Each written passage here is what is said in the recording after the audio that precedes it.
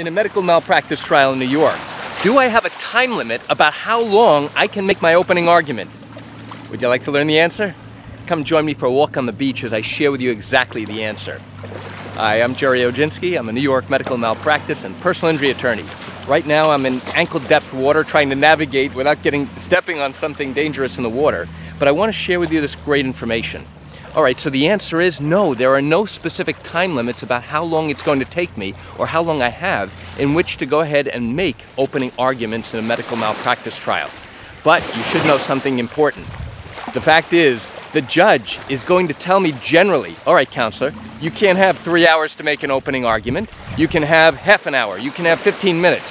He may give us some generalized time frame about how long we actually have.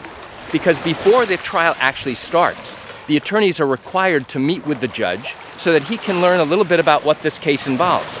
Who are the parties involved? What are the key allegations? And is there anything that he needs to know or any legal rulings that he needs to address before we actually start the trial?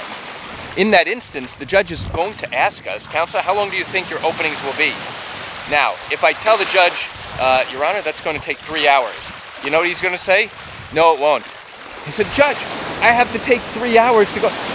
He'll turn around and say, Counselor, if it takes you 3 hours to make opening arguments, you've got a problem.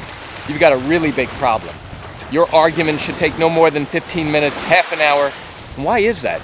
It's because opening arguments are not the opportunity for us to tell the jury everything that happened. That's not the purpose of an opening argument. Rather, it's an opportunity to let the jury know what they can expect will happen and what testimony they can expect to hear during the course of the trial. We want to give the jury something interesting to look forward to know exactly what it is that they can listen to or expect to hear from our particular case.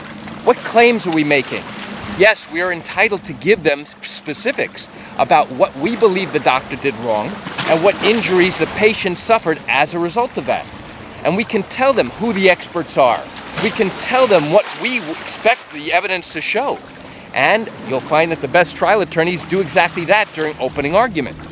But how long will it take? There's no specific time limit. Every attorney is different. And here's another strategy.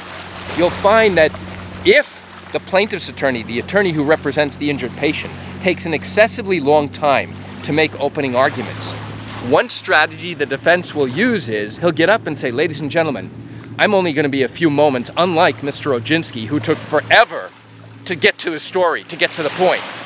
And then he'll make a very brief, succinct opening argument that clearly contrasts with what it was that we did.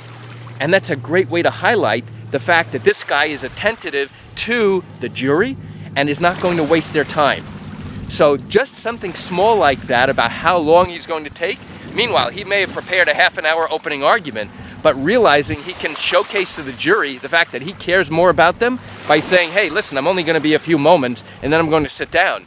Now he will gain credibility points by doing that. So why do I share this quick information with you? I share it with you as I walk along the beach to give you some great information about how these types of cases work in New York. You know, I recognize that you're likely watching this video because you wanted to see the scenery behind me.